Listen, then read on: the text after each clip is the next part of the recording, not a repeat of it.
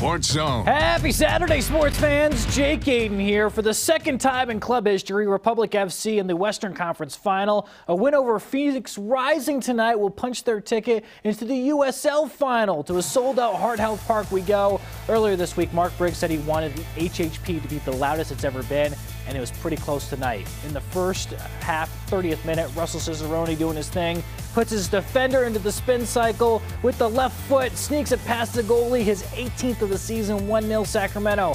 Fast forward to the 81st minute, Rising with a free kick. Carlos Harvey sneaks one in back of the goal, ties it at 1, and Mr. Momentum changed his address quickly after that. Extra time is the former Sac midfielder Emil Culio.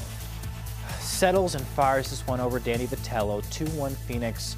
Sac would battle, but not enough time remaining. Phoenix Rising wins it in upset fashion, 2-1. Sarah Hodges with more from a deflated Hart Health Park.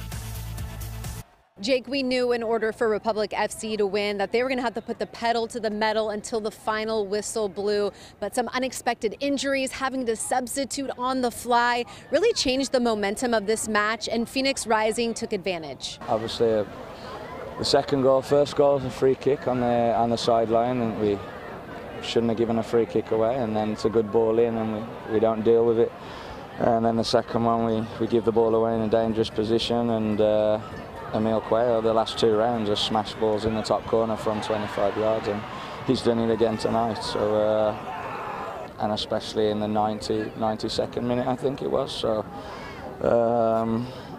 yeah, it's a bitter pill to swallow from the guys who've been fantastic all year. This one stings for sure, but this team is good, and there is no doubt in my mind that they'll be back next year.